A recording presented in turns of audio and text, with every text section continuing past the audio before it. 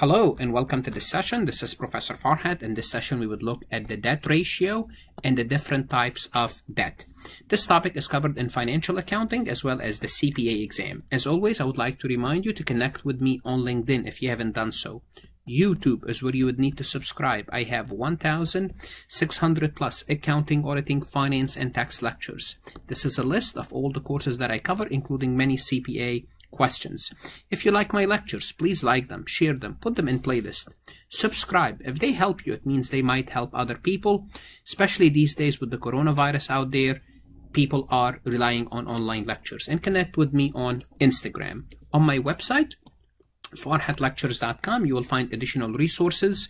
So if you're looking to supplement your accounting education and or study for your CPA exam, I strongly check out my website.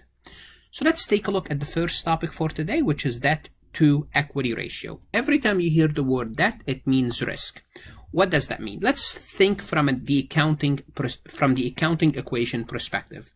We have assets equal to liabilities plus equity.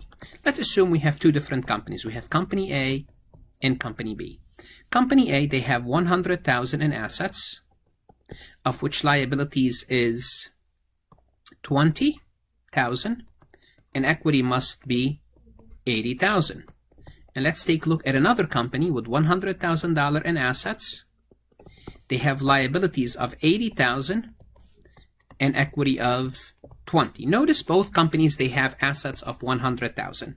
Now let's compute the debt to equity ratio for each of these companies. So let's take a look at this. So taking total debt, which is 20,000 for company A, divided by 80. So what is 20 divided by 80? Let's take a look at the calculator here and do the computation. 20 divided by 80 will give us 0.25. So for company A, it's 0.25.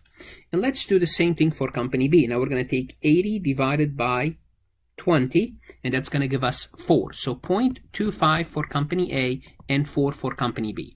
Now, how do we interpret those? And hopefully by looking at these figures, you understand how do we interpret those. Let's assume both company A and company B went to the bank to borrow money, and I was a loan officer at some point in my life. So those are the numbers you actually look at before you grant out a loan. So immediately you will notice that company B right here relies on loans to finance their operation. For every dollar in equity, the way we interpret this, for every dollar in equity, they're borrowing $4. That's pretty risky because they're relying more on debt. Versus company A, they're only, for every dollar in equity, they're only borrowing 25 cents to finance their assets.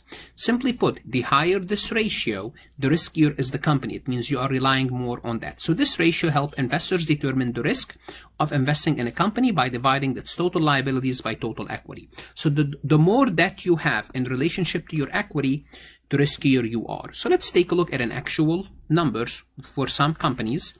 Here, for example, we have Nike versus Under Armour. The current debt to equity ratio for Nike is 0.87 versus Under Armour 0.98. Almost Under Armour, for every dollar in equity, they have a dollar in liabilities. So simply put, we can say from this limited information that Under Armour is riskier. Not that much different because Nike, they're relying for every dollar in liabilities, for every dollar in equity, they're having 90 cents in liabilities. Not that much of a difference. But the point to remember here is that different ratios will affect the companies differently. For example, airline companies might have a high debt to equity ratio versus non-airline companies. So you cannot look at one ratio and make a general statement. You have to look at the whole pictures. And these ratios differ within each industry.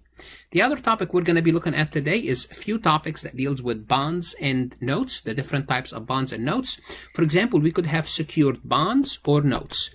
What does it mean, secured bonds and notes? It means the bond or the note have a specific asset of the issuer that pledge as a mortgage or a collateral. So if you cannot pay back your loan, the company can sell your building. So the building here is a collateral. So the bond is secured by a building versus unsecured bond or debt. Unsecured means, it's also called debenture. That's another term for it in case you see it. The issuer is trusting you. So the issuer says, the lender trusts you. The lender says, I'm going to give you the money and I'm going to trust your credit standing. What does it mean, credit standing? Each individual, they have their own individual credit, but also companies, they have credit rating. So for example, company with a AAA rating, they might be able to get an unsecured credit because they have a good rating. Usually unsecured, they are riskier. They're only granted anyway to credit-worthy company. It means the company can be really trusted or the company has a high credit. Another type of debt is term bond or term debt.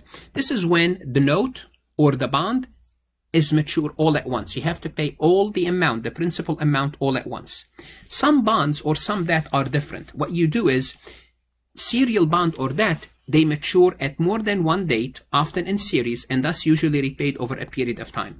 For example, if you have a $100,000 serial bond, it might mature at a rate of $10,000 each year from year 6 to year 15.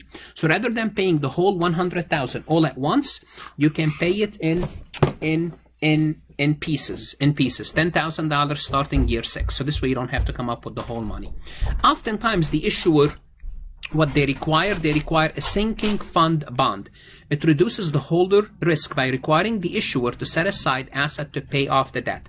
So when we say sinking fund bonds, it means put money away, okay, to pay that bond. And oftentimes the lender, they ask you to do so. Why? They want to protect themselves. So simply put, the difference between term and serial, is it better to pay off the debt all at once, or is it better to pay it off slowly? All at once is a term bond. You have to pay everything all at once. Serial, it means you have to pay it in payments. Obviously, companies will prefer to pay their debt in payments because it put less pressure on the company. We have convertible bonds versus callable. Convertible means you can exchange it for a fixed number of shares by the issuing corporation. So simply put, you have a bond, but you really don't like the bond anymore. You want to convert it into a stock. So what you do, if the bond is convertible or if the note is convertible, the holder, the individual of the bond, have the potential to make a lot of profit if the stock price increases. So basically you take your bonds and you exchange them into stocks. This is what convertible. Callable, on the other hand, callable notes give the issuer, the company, the option to retire, to buy back the bond at some specific dollar amount. So simply put, now here the company determines that they want to buy back your bond and you have no option. You have no option. We also have bearer bond and registered bond. Bearer bond are bonds to whoever holds them. It's the bearer. The bearer means if I hold that bond in my hand, they are unregistered, they're mine. So if you lose it and someone else find that bond, they can have it. So the holder of the bond is presumed to be the rightful owner, which is risky. You don't want to have a bearer bond. Many bearer bonds are also called coupon bonds, and I'm going to show you a picture why they are called coupon bond. The term reflects interest coupon that are attached to the bond when each coupon mature and the holder present it to the bank or the broker for collection. So let's take a look at a coupon bond. So if you have a bond that's a coupon bond, and notice those are old. Coupon bonds are all no longer issued. Simply put, every 6 months or every year when the interest payment is due, you would clip this coupon and you will take it to the bank or to the broker and you will ask for the payment. So if you can get your hand on this bearer bond and you wait for the maturity, you can get your money, you can get the interest payment. So this is a bearer bond. Notice already one payment has been cut out of this. Okay. Versus a registered bond. Registered bond is registered in the name of and the address of the holder.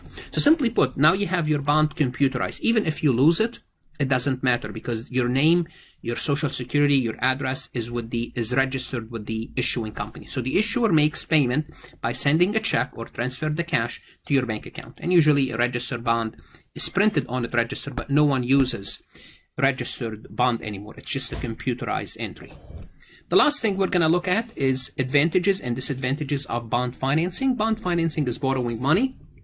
Basically, what are the advantages? First, bonds do not affect owner's control. So if you issue bonds to raise money, you don't have to issue stocks. This way, the control of the current shareholders is not affected. That's one. Two, interest on the bond is tax deductible.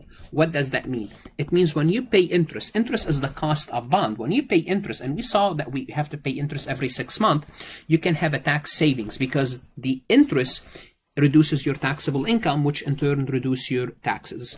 Also, bond can increase your return on equity. What does that mean? It means if you're borrowing money at 5% and using this money in projects that earns 8%, then your return on equity, you are better off as a company. Those are the advantages, but this also could be a disadvantage. If you are only making, rather than 5, you can only make 3%, then this is a disadvantage. So what are the disadvantages of financing with bond? The biggest disadvantage is it requires payment of interest and par value. So if you have a bond, you have to come up with the payment, whether you are making money or not making money. That periodic interest payment is very risky because it's a constant pressure on the company, and you have to pay the bond back. You have to pay it at maturity. If you finance with stocks, you don't have to pay dividend, and you don't have to pay the stocks back. Also, another disadvantage is the bond can decrease return on equity if you only earn 3% on a bond that you are borrowing at 5%.